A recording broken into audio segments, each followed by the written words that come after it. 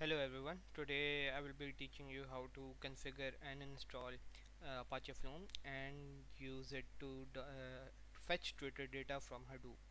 So first of all you need to download Flume. You need to go to this link. I will mention these links in the description, you can check them out. So when you go to this link to download Flume, you need to go to the previous releases and archive repository, because the latest version is not always stable, so you need to find a previous version to the latest version for a stable Apache Flume version. So you need to go to archive repository, then you need to select the stable version. You can see it's right here, stable. Click on it. Then you need to click on this first link, Apache Flume 1.9.0. As I've already downloaded it, so I don't need to download it, so you can download this. Once you have downloaded it, you can go to your file, into right click it and extract here. Once it's extracted, you need to copy these contents, control C, copy all these files, go to your C drive, make a folder Flume, name it Flume. As I've already done it, I have a folder over here, so I don't need to create it. You just need to create a folder like this, Flume, and you need to paste these files over here. I've already pasted it, so I don't need to, so you can paste these files over here. So after you have pasted these files, you need to go to your configuration file, and this over here will be like this will be like properties dot template. You need to remove these template from this, just like this. You need to remove the dot template over here. You need to remove this. Okay, do it for every three files. You need to remove this, just like this, dot template. So you need to remove this. You need to remove template from every file extension over here. I will show you an example of how what I mean. You need to go to the Flume download. You see, these are dot templates. You need to remove these just like this. You need to press backspace and remove the dot template extensions. It will ask you if you are sure you want to rename it, press yes, and just like this you need to remove it from every file. Yes.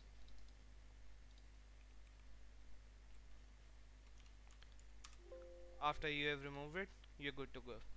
Okay, so after you have copied these files on the C folder, in the Flume folder, you need to set the environment variables for the Apache Flume. So you need to click on edit environment variables. You need to select this. Over here you need to set up the Flume home. Click edit. You need to copy this address, control C, over here where you have copied your files. Copy this address and go to the environment variable settings and click edit and paste over here, just like this. Press OK. You need to type in Flume home over here, then press OK. Just set the Flume home environment variable. Then you need to set another user variable for the class path. You need to go over here in the C drive in your Flume folder, then go to the lib folder and copy this.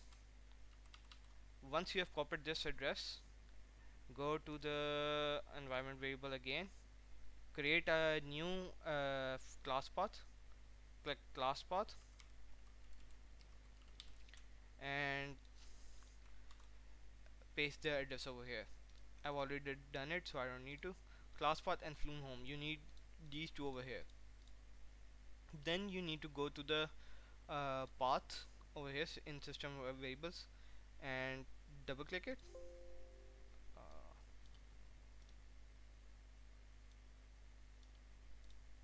okay, 1 minute.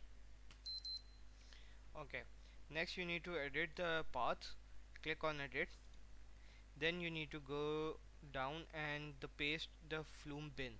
You can get this address. Go to your C folder, go to Flume, go to the bin folder, and you need to copy this address and paste it over here. Click new and paste it over here just like this. Okay, then press OK, and then OK again. You have installed the Flume Apache Flume successfully, but you need to do one more thing over here. You need to go to the configuration files, go to the Flume environment.sh, click on edit, open with notepad++, edit with notepad++, go to over here. You need to set the Java home address over here. This will be commented out. You need to uncomment it just like this, and you need to set the Java home. You can see the Java home by going to your environment variable section, and you will have it over here if you have installed JDK 1.8.0 previously. You can check my Hadoop installation video for the installation of Java if you don't have it. You can go to this link, click on edit, and you need to copy this, Control C, press OK, press OK, press OK, and paste this over here just like this, Control V. Okay, then you need to set one more thing. You need to set the class path for the Flume. You need to go to your environment variables again, go to it, go to your class path, click edit, Control C, copy this address, press OK, and then you go over here. This line may not be written. You have to write it manually over here in the next line. You have to write export class path equal to, and then copy paste the address that you have copied of the class path. Control V. Save this file and close it. Now you have successfully installed Apache Flume. To test it, you can go and open your command prompt as run as an administrator.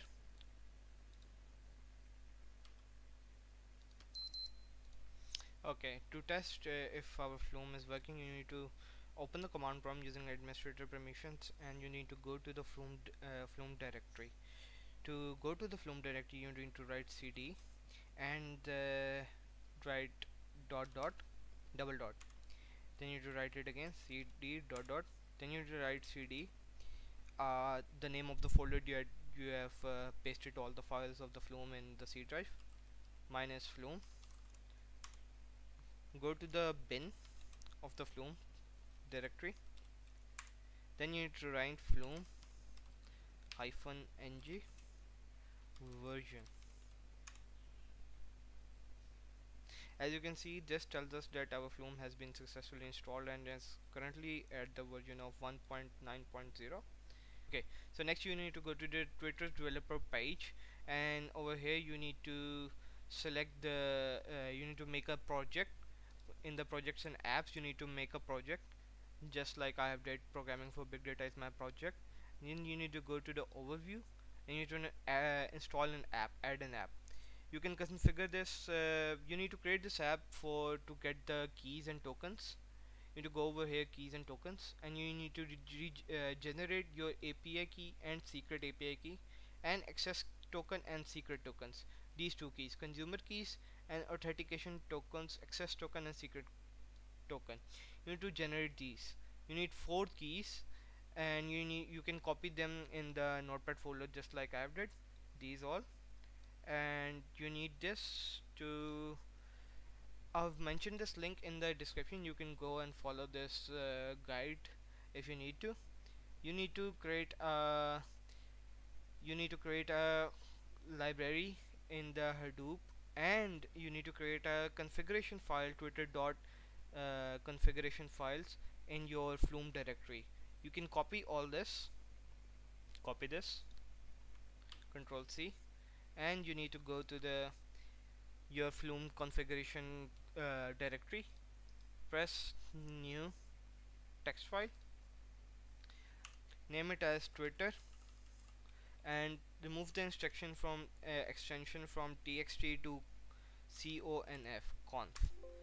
It will ask you if you want to rename the extension. Press yes. Open this with notepad++, and paste what you have copied from the link in the description or the website. Copy this. Then you need to replace these four keys over here, just like this. Okay, you need to paste this over here. You need to copy and paste this over here. You can do this by by generating these keys and copying them onto a notebook. Copy them one by one. API key, then my API secret key. Oh, API secret key. Then your access token key.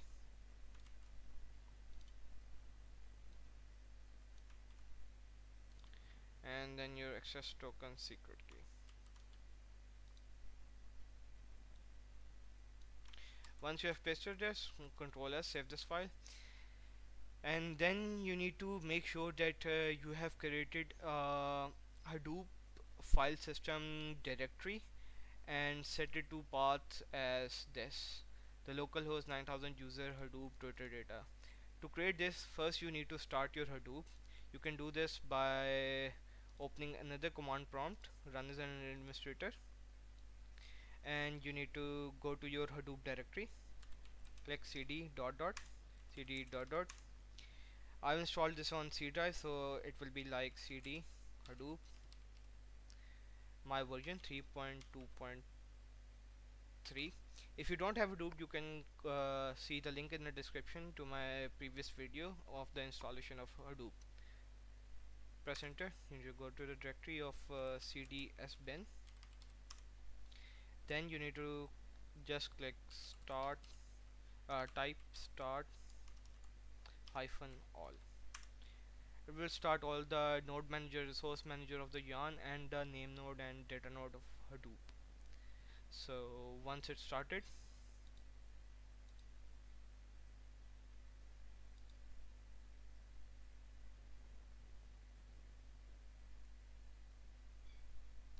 you need to wait a second to complete its process. Then you can go to your browser and open a new tab and just click on type localhost semicolon and 9870, just like this. You can see that it started at this date and it's working correctly. Now what you need to do is you need to create a file directory for the Hadoop. In order to do this, you can do it. Okay, to create a Hadoop file system directory of Twitter data on your local host, you can type in Hadoop uh, DFS hyphen mkdir hyphen p, and then you can type in HDFS double slash localhost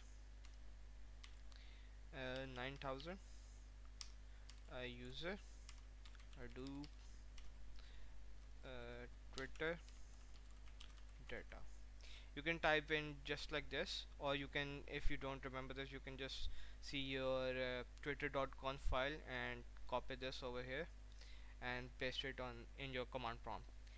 You can see this address over here. You need to copy, you need to make the same directory that it's in the twitter.conf configuration file or in the Hadoop local system. So you need to just like this create it.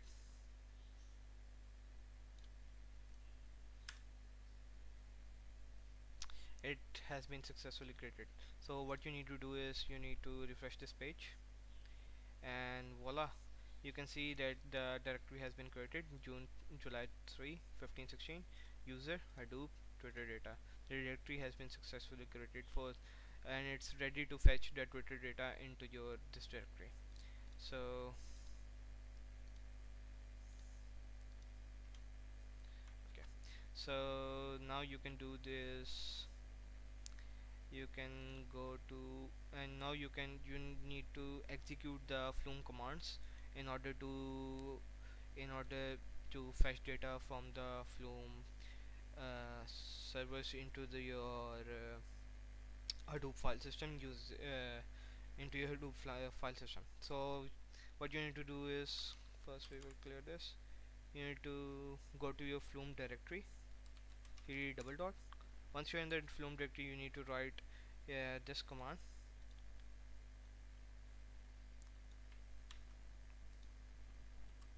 So as my